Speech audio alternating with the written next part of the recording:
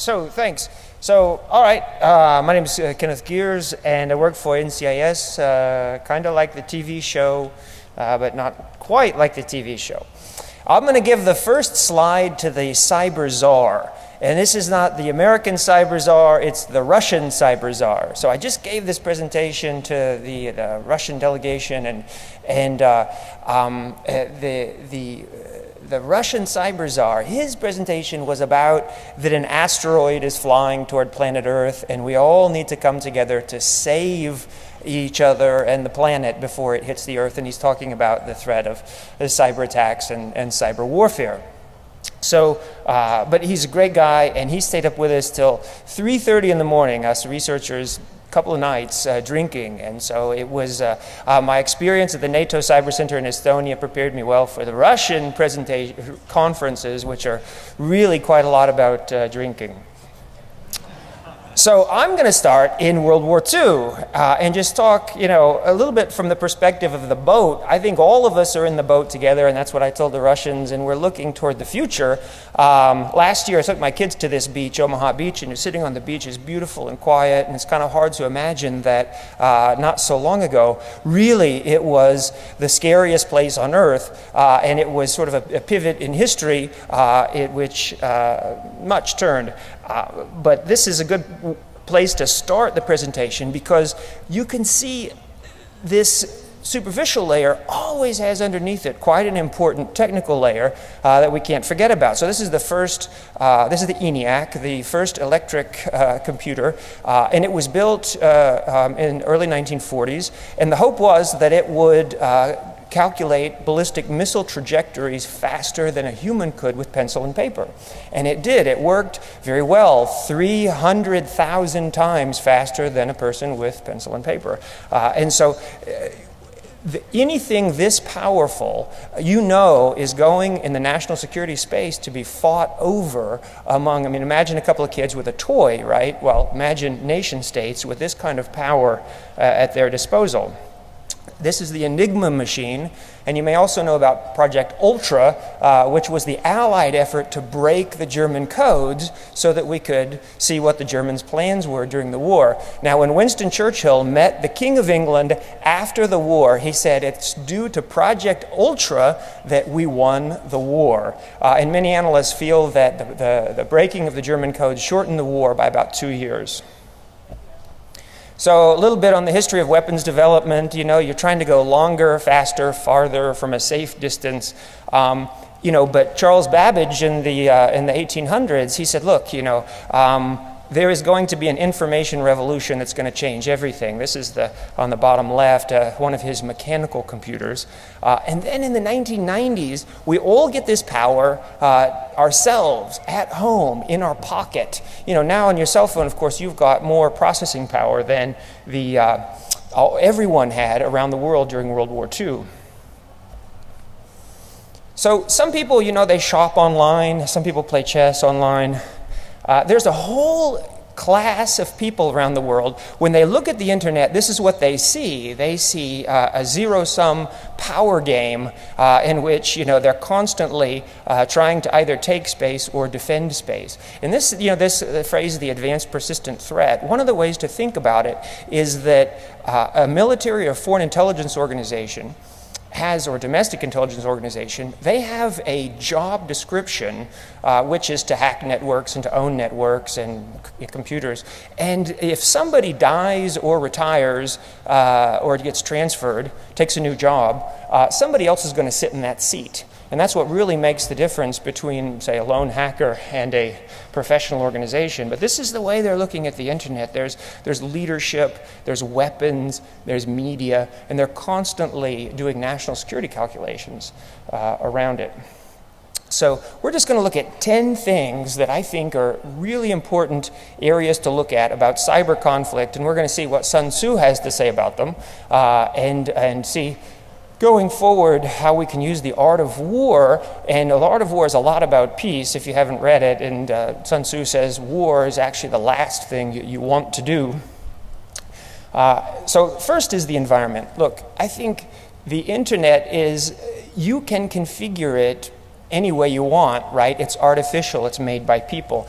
And one of the things that is currently hot topic in international cyber conferences is the difference between maybe for lack of a better description, East and West today, and how they view a malicious cyber attack that involves code that attacks, say, a device on the internet, and malicious content, which a lot of times when authoritarian governments are talking about a cyber attack, they are talking about content that they do not like, that challenges their government's position. And so this comes up quite frequently now in international cyber conferences, and it's something to be aware of. Sun Tzu says, these 10 quotes will be directly from the Art of War. You know, it says, the natural formation of the country is your, as a soldier, best ally.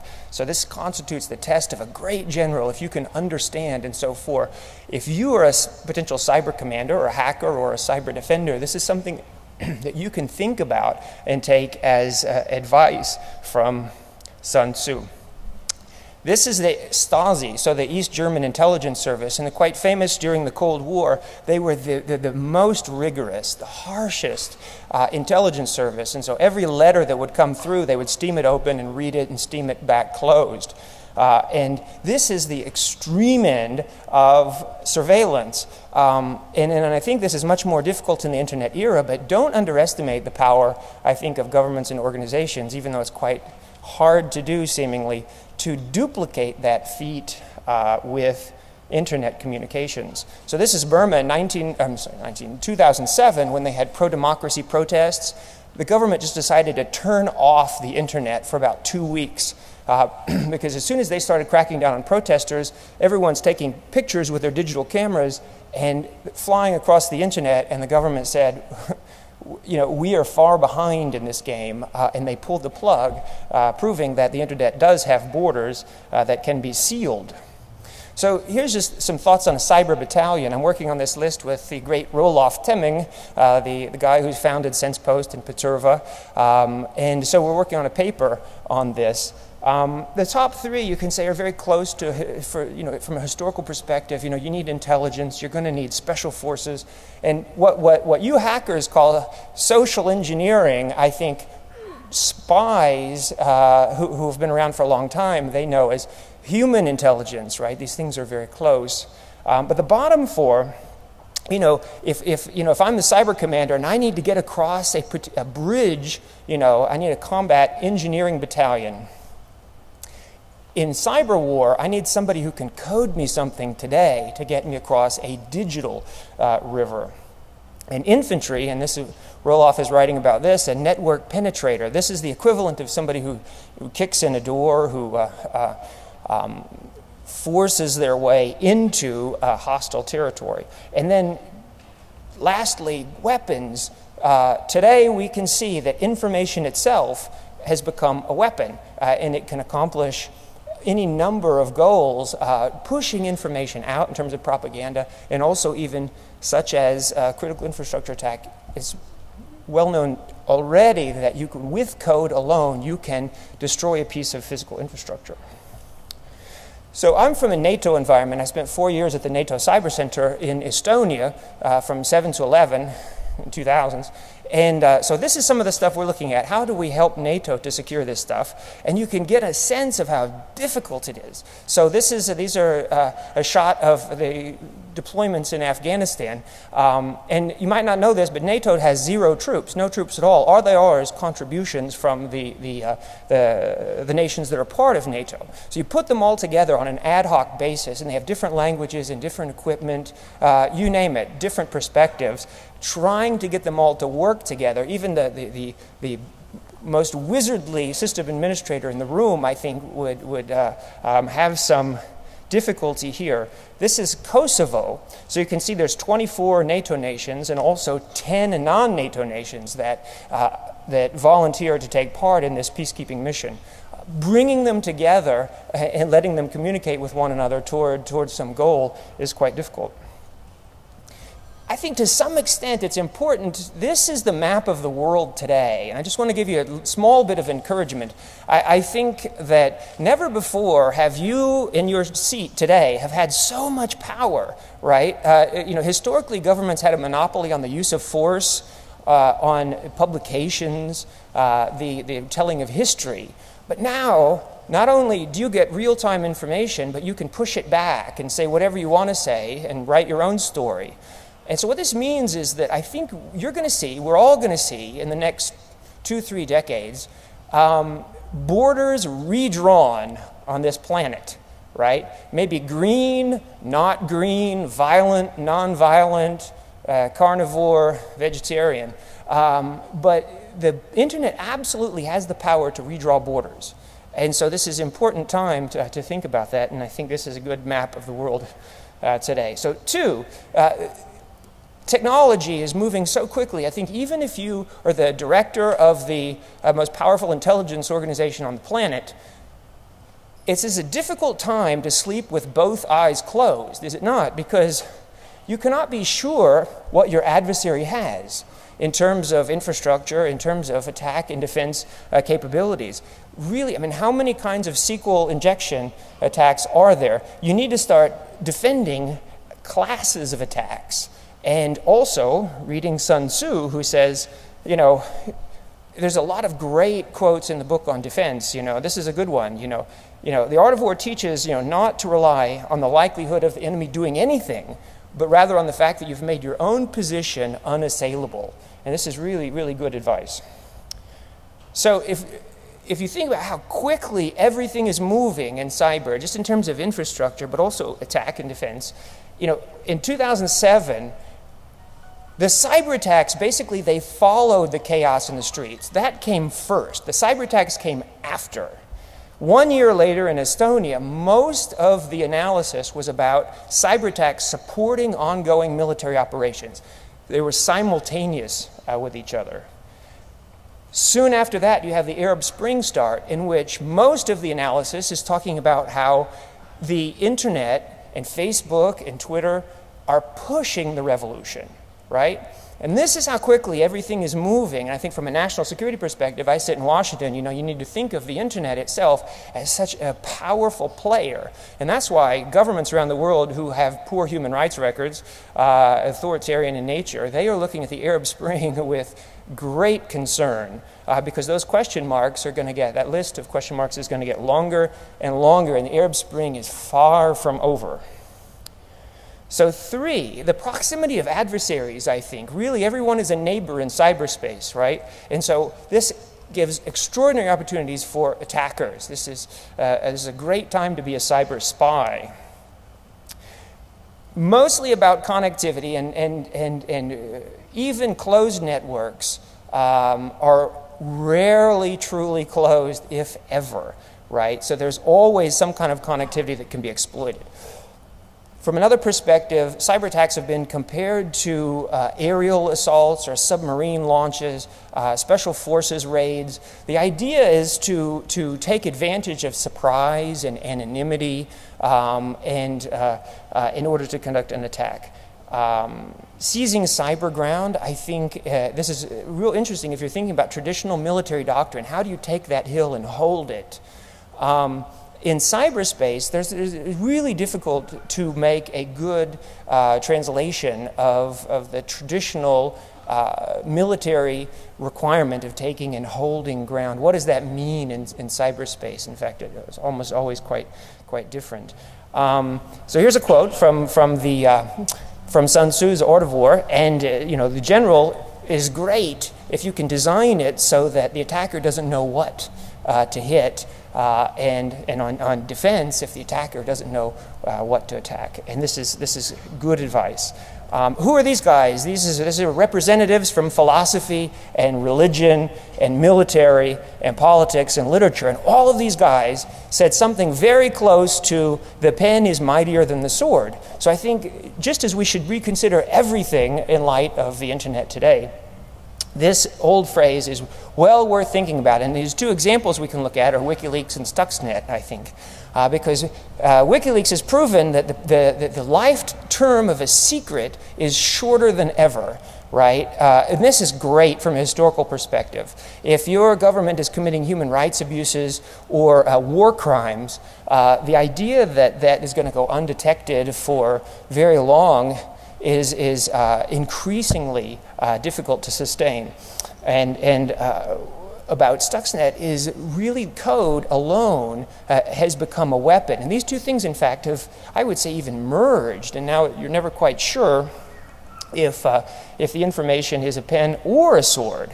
But one of the ways to look at this is to say, via the internet now, you can push everything out today. You know, if I were to find, Obama's birth certificate or something, I can push it out and it goes to the entire world today to prove this or to prove that. And never before has there been anything like the internet to state your case, to make your argument, to convince somebody of anything. And then in the other direction, you can say, who are my adversaries out there? Who's the girl I'd like to date? Who is the country I'd like to attack? Who is the party that's bothering me? And you can find their presence on the internet and attack them there. So in this case, with Stuxnet, you're talking about one of the most hardened networks on the planet, and they know that every intelligence service around would like to attack them, and it's not connected to the internet, and still somebody was able to get code internally on the network. So with WikiLeaks, there was a study done at the University of Colorado that said there's a ton of great information from military side to be published, particularly in Afghanistan. But on the strategic side, you'd have to count quite a few documents to say that there was a strategic paradigm shift, if you will. But with Stuxnet, I think it's quite clear. We can all see, we've seen it in the paper recently, we've crossed a certain Rubicon there, right? In which, if you're thinking that, okay, the lights in New York City could go out tonight because somebody on the other side of the world has hacked in and turned it off. We can blow something up. According to the New York Times, they brought pieces of centrifuge and set them on the Situation Room table to demonstrate that code can destroy something. So I think the unpredictability, we really don't know where the internet is going. The future, I don't know if it's unscripted, but it's at least unknown from our perspective, right? And for attackers, this would seem like an ideal environment in which to operate. But at the same time, I think it's important to think that from a hacker's perspective, it's difficult to know if your attack is going to succeed until you pull the trigger. And you're never quite sure, too, if the defender might be watching you from some perspective and have a defense in place. And so I think from a defensive side, you can think about building some home field advantage around this fact, even if it's only redundancy, out-of-band communications, in order to cross-check information, the integrity of your network. So I like this, the general should hide in the most secret recesses of the earth. And I think on the defensive side of cybersecurity, you should really think in this way. And how can I hide so that nobody will be able to find me if they come into the network, right? And so this is important, and this is really good advice. So I was in Dungeons and Dragons Club when I was little. I'm sure some of you were too. Right there. And this is what complexity looked like, and it was already very complex because there was so much imagination in it. And this is a true story. Very quickly, I had a character die a long time ago, and I was so upset about it. And I said the character had a wife, and they had a son, and they're going to inherit all of the supplies, right? All of the swords and stuff. And the dungeon master looked at me and he said, "I give that a 2% chance of any kind of truth." And I took the 10-sided dice and I rolled a 0 and a 2. Right? Exactly. But if you think about the complexity today, that first box of Dungeons & Dragons sold 1,000 copies. Today, there's 10 million users on World of Warcraft, and accounts on World of Warcraft are often more valuable than credit card information, right? Because you can sell that stuff for real money. And it's not just that. It's all of the stuff that's taking place underneath the hood, right? And one of the quotes that didn't make this 10 from Sun Tzu, he said, "I can tell you who's going to win a battle if you tell me the number of calculations each commander has undertaken before the battle has been fought." And so here's Orville Wright in 1901, and I'm sure he thought this was a fairly complex machine. And this is the cockpit of the new A380. And I'm sure that it would be difficult to count the number of memory banks and processors and network connections in that machine. So one more thing from Dungeons & Dragons, and everybody in here, we can divide ourselves into somewhere on the alignment matrix, and if you disagree with my alignment, we can talk about it later tonight over a drink. But basically, you've got people there trying to do good within the law, you've got people trying to do good outside the law, and then you have lawful evil, and this is sort of like the 1984, or an evil repressive government, and worst of all, you have chaotic evil, like the guy in Colorado who's not abiding by any rules and just wants to destroy things. You have this same kind of alignment on the internet. I think you have Skynet, who wants to take us all down maybe in the future. You have the Khan Academies and TED Talks and Singularity University, which are trying to steer technology in the right direction. You have Anonymous, who's trying to do good, but they're playing outside the rules. And then you have North Korea, which is so evil they are forcing their citizens to use Windows 95. So the advantage, there's a lot of talk about the advantage today of an attacker over a defender. And there's a lot of truth in that for sure. But I think to a certain degree, it's like piracy.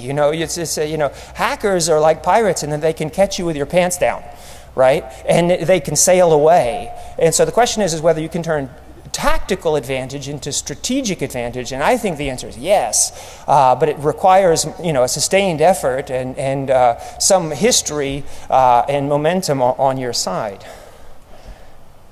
Rapidity is the essence of war.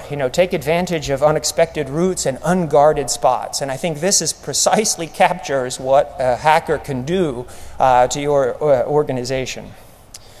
So let's look at a current event, Syria, and see what's going on in the news today.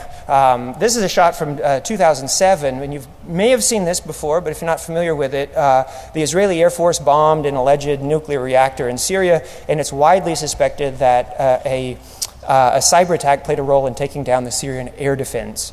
And it doesn't take much thought to think that this is absolutely possible, right? All you have to do is your reconnaissance up front and figure out who needs to talk to whom at what time, and you can slow that process down long enough for an attack to take place, especially in the Middle East where everything is a very small neighborhood.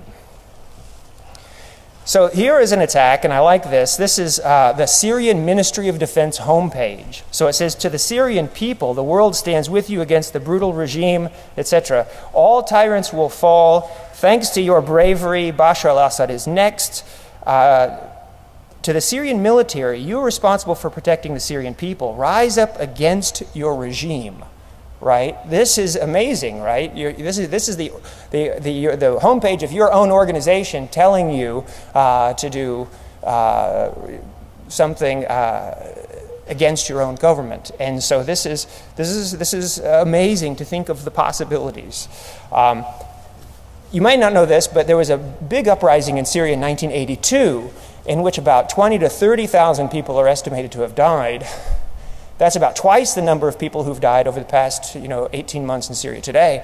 And nobody really knew about it because what? Because why? The internet did not exist. So here's quotes from the New York Times. They cut all telephone and road communications, and there were no reporters, right? So it took a long time for the information to filter out. So I visited Hama. This is a picture of Hama, Syria. I visited in 1988.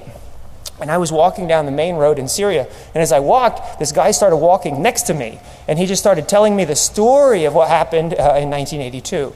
And so compare that to today, when if you have a Twitter account, you can follow any number of live streams from the scene of battle today. Very different.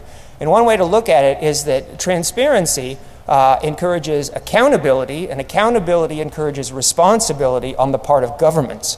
And the internet is going to play, and is already playing, a huge role in encouraging the responsibility of governments. And I realize this is not a great case study, but I think the internet is serving, hopefully, the people well.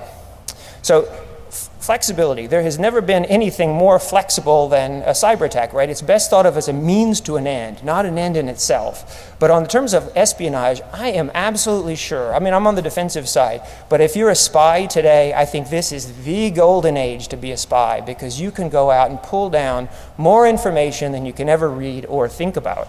The destruction of Stuxnet.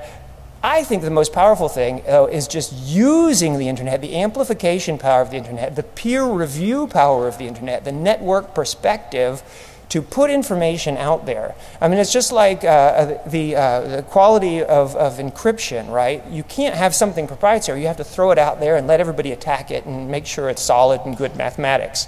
From the perspective of the internet to push propaganda. So here Sun Tzu says, look, 5 ways of attacking with fire, and you can think about a cyber attack as well. You can hit the soldiers, you can hit their transportation, you can hit their food, you can hit their logistics, you can hit their family.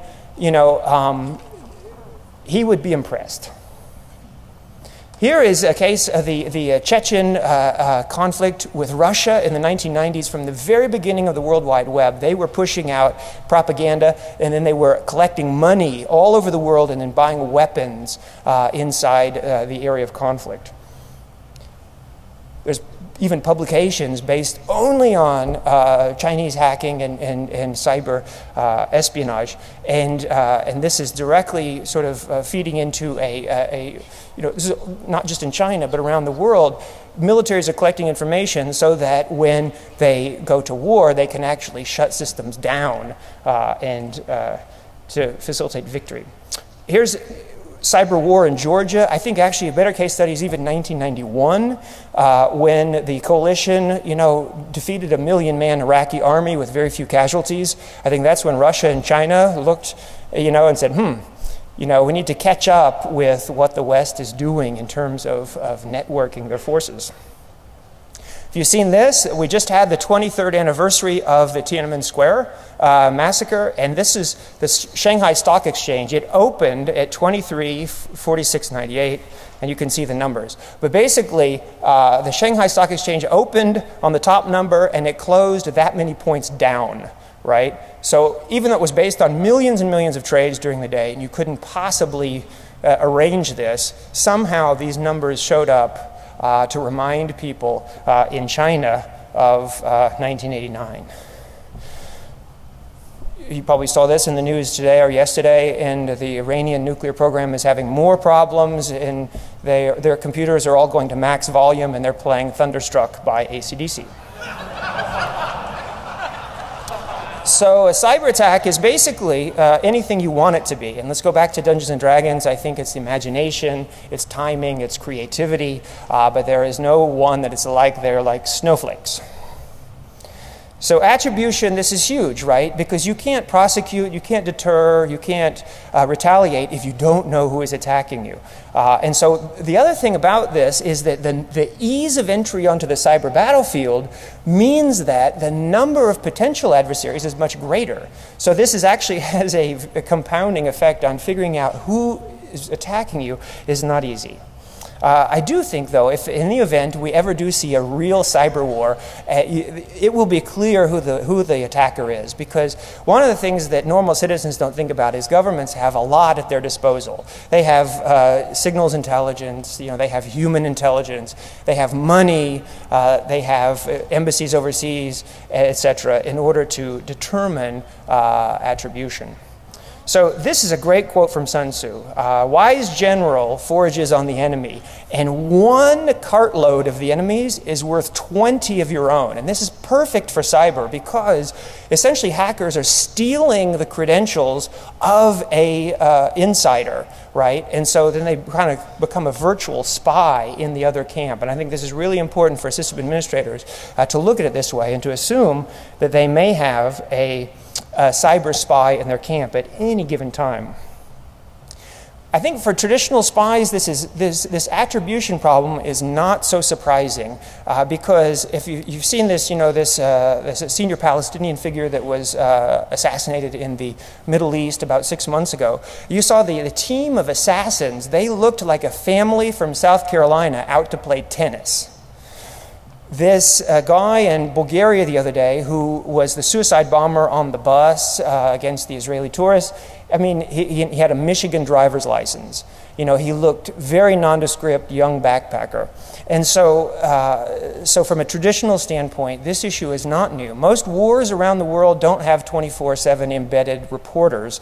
You really, there's a lot going on in the world that is quite low on attribution. These guys are the Black Hand in Serbia. And before you think that non-state actors aren't that powerful, and they're even more powerful today, by the way, but this is in 1911, so they had played a critical role in pushing the world into World War I, in which many millions of people were killed. And also, by the way, there was a Black Hand 2.0 in 1999 when the NATO had the war over Kosovo. There was a hacker group that was attacking NATO during the conflict and actually had some tangible, modest but tangible successes in their hacking efforts. Here's the EP3 that went down in China, and you had patriotic hackers on both sides of the Pacific hitting each other. There was hacker portals, there was a China killer, a USA killer, and the dynamic here that's interesting is that this means that you all can play a role in attacking and defending your country, absolutely with no chain of command and no approval by anybody. It's only your personal nationalist pride is offended, you know, and so you're out there fighting. And from a national security perspective, from the government perspective, that means that you don't necessarily have a monopoly on the use of force or on the level of tension or on the sort of the range of diplomatic options, perhaps. So here's the soldier that was moved in Tallinn, and if you know this story, you know they wanted to move it out, and the cyber attacks came back at them from pro-Russian elements. And the issue here really is pride. You know, I mean, if you know anything about Russia and Russian history, you do not say anything bad about their role in World War II or offend them in this way. I mean, it's like you showing up and somebody's dancing with your spouse, you know, at an event. You know, you are not going to be happy. And so, so the Russians were very upset about this from their perspective, very legitimate reasons. And so the point is, though, is there's a lot of nation-state hacking that could go on that is well outside the sort of the purview of government, even within NATO. So you have the Greeks and the Turks. These are hacker groups. You know, in Belgium you have the Francophones and the Flemish. You know, and here you've got the Michigan and Ohio State. And there's no end to the divisions you can find in which you will probably find some level of hacking going on. Wherever there's tension in the real world, there's tension in cyberspace. If you haven't seen this, is very interesting. There's a lot between Iran and Russia and Israel in terms of conflict. And so you're starting to see people post their picture to the web and saying, hey, you know, I disagree with my government. I don't want war. I want peace. So you can see that Iranians will never bomb you. And look at this woman from Iran who fired back. You know, we don't want the bomb. We want democracy. We're your friends. And here is a couple that found love, and they're holding up their passports. From a national security perspective, again, you have to consider the power of people and non-state actors to contribute to the level of tension that they would otherwise probably like to control. Cyber wars can be very quiet, right? You could imagine maybe a decent-sized conflict taking place via the internet that nobody knows about except for the direct participants in the conflict, right? Because there's no smoking hole and there's nothing, you know, it's really geek versus geek here. And so the Pentagon is trying to establish some level of deterrence policy, and they're saying, you know, we could imagine attacking back in physical world for a cyber attack. Don't think we won't do it.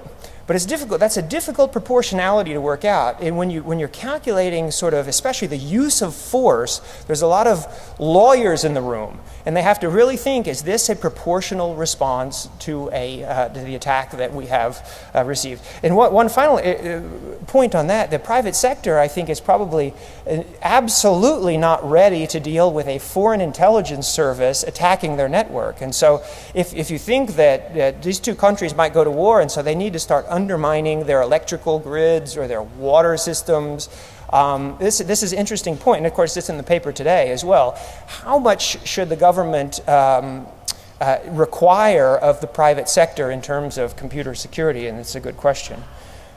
So, divine art of subtlety and secrecy, we learn to be invisible, inaudible, and hold the enemy's fate in our hands.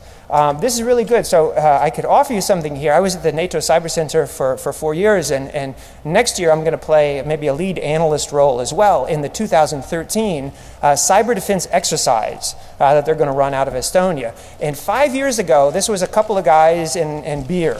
And it has grown enormously. Now it's going to be the 5th iteration next year. Last year they had 350 people working on this, and you can see the level of detail. This is built by the Swedish equivalent of DARPA here. They put together a whole sort of model. All these tables, there's I think 12 factories there. And the engineers in Sweden were quite sure that these, in terms of hardware and software, are quite realistic. These are electricity plants. And what we did was we ran a test, and we said, okay, these are terrorist hackers targeting these plants. So this is getting bigger and bigger every year. Last year they had 350 people, and so it should grow. So contact me if you might be interested in participating in 2013 cyber defense exercise. So Al Jazeera, The Economist, and Popular Mechanics all very recently have had drone-specific reporting, talking about the evolution. You know, now the military has robots that can swim, slither, fly, hop, and they're also being given some level of autonomy to make decisions on their own. And you know that it's only a matter of time before, you know, lethal weapons with sort of autonomous thinking and decision making are here. And if you haven't seen Ghost in the Shell, watch it, because it's taking place in the year 2029, in which case you have a very powerful cyborg, you know, this elite force. But it's not just the fear that this technology will be abused or will even operate outside its parameters. In this show, they look at the issue of an unknown hacker taking control of that technology. So in theory, you have to think that Foreign Intelligence Service would like to take control of your missile and fire it against your own city. And at least in theory, that has to be possible. So subjectivity, I think, you know, I'm on cyber defense at NCIS, and there's just so much work to do. We have 2 lawyers that sit with us because they're trying to make sure that we, you know, operate within the law. But then everything from the collection of data to the analysis of data, reporting, all of that there's huge obstacles in order to complete any cyber investigation. And in terms of bomb or battle damage assessments, you know, you can say, well, okay, they came in and they stole all of our new, you know, submarine data. They did. Oh, that's terrible. Well, what exactly did they take? Well, we're not quite sure because it was all encrypted. Okay, and then they say, well, are they still on the network? We don't think so. You know, can they get back into the network? We're not sure. You know, these are very common answers, right? And it's very difficult to know, you know, necessarily the level of threat. Can they take advantage of that information? Can it be used against us? All of that information is very difficult, and it's from there's a lot of subjective also thinking going on in terms of the scale of the threat. And so effects-based, you know, well, if nothing happens in the real world, we might be okay. You know, if the light turns on every time I flip the switch, great. And if my pay keeps coming in to my account, well, I'm not going to worry, right, because I can still buy groceries. And so that could provide you some comfort. But this violates the most important, or at least the most famous quote from Sun Tzu's Art of War. If you know the enemy and know yourself, you need not fear the result of 100 battles. And I think even knowing your own network very well is a challenge enough, but knowing your enemy is even harder. So there's a book I published last year. It's a free download from the NATO Cyber Center site. I look at 4 areas. Deterrence. This is difficult, very difficult, because if your threat has to be credible. And it's not credible because of these twin challenges of asymmetry and anonymity that take place quite often in cyberspace. Arms control, if we can't prevent cyber attacks, can we limit cyber weapons? This also is very difficult because you need to be able to prohibit something specifically, and it's very hard to define malicious code, so it's very hard to prohibit it. And then who can inspect cyberspace? It's too big. There's 500 million computers in the United States that are connected to the internet. Technology. Can you develop technology to the extent that you solve these problems? And I think the answer is no. Let's give IPv6 the benefit of the doubt and saying, okay, it's a technical solution to a technical problem. That's great, because if you have a political solution to a technical problem, you're not really solving the problem. And let's say that IPsec and the infinite number of IP addresses will improve security because you can label things and you can track them and you can authenticate better. Vint Cerf recently said if he could do everything over again, he would put authentication sort of on the top of the agenda. But I think even if we had every solution, people would then drop out of the system voluntarily because we need some privacy, we need some ability to anonymize our communications, because you're never quite sure if government is going to be friendly in the future. Here's just one graphic from the book, but basically it shows that I looked at 9 areas, 5 problems and 4 solutions, and I colored them by influence and by hue here. And you can see that anonymity, I think, is the dominant factor in the system. And so if you want to change the dynamic of strategic cybersecurity, that's the key piece. You want to change the thing around which everything else turns, because if you know who the bad guy is, you can deter them, you can prosecute them and retaliate against them in theory. So then we come to Art of War. If you can't do any of the above, then you need to improve your doctrine. You need to realign your people, your training, and your practices in order to deal with this threat.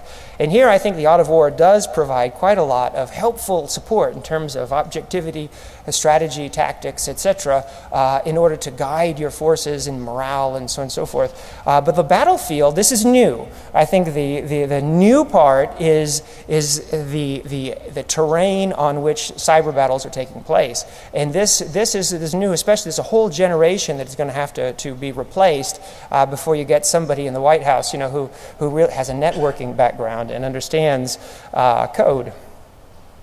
Morality is the final one, the final piece, and then I think so far there's few inhibitions to cyber attack. I think we're all sort of at a place like we're in the Garden of Eden again. The internet has sort of changed everything, and so now we're all looking at these shiny, bright apples, right? And we're all really tempted, and I'm talking about, in part, cyber espionage today. There's such a high return on investment via the internet, but none of us would give it up, because we've all benefited so much from it, right? From learning on the internet. And what we gain in terms of being connected to the internet.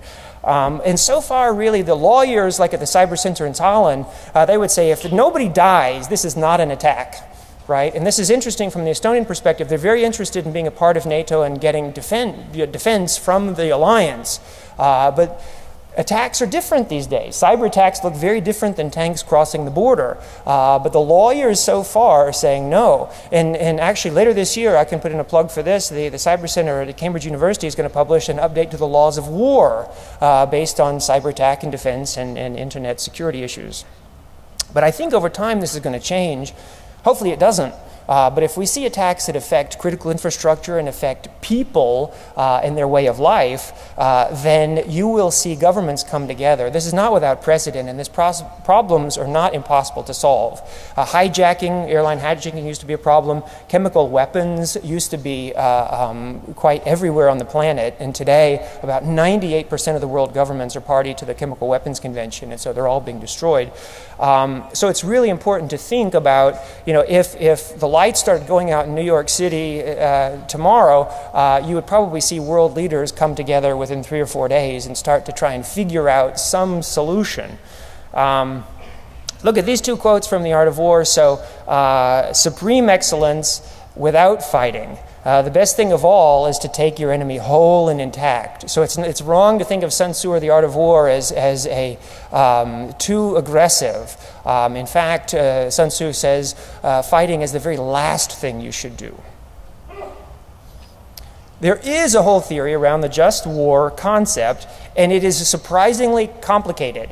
So let's also, like IPv6, give some of these things the benefit of the doubt and saying, okay, you could have a just cause, you could distinguish between military and civilian. That's really a key aspect, and of course in cyber that's hard. But I want to get down to the bottom. In particular, we talked about prohibition, but declaration of war. You might remember a couple years ago, the former CIA director gave the keynote at Black Hat, in which he said that, why might it be okay to bomb a factory, but not to hack it? Right? Nobody said anything. Everybody waited. And he said, the reason is because you can choose to bomb a factory tomorrow.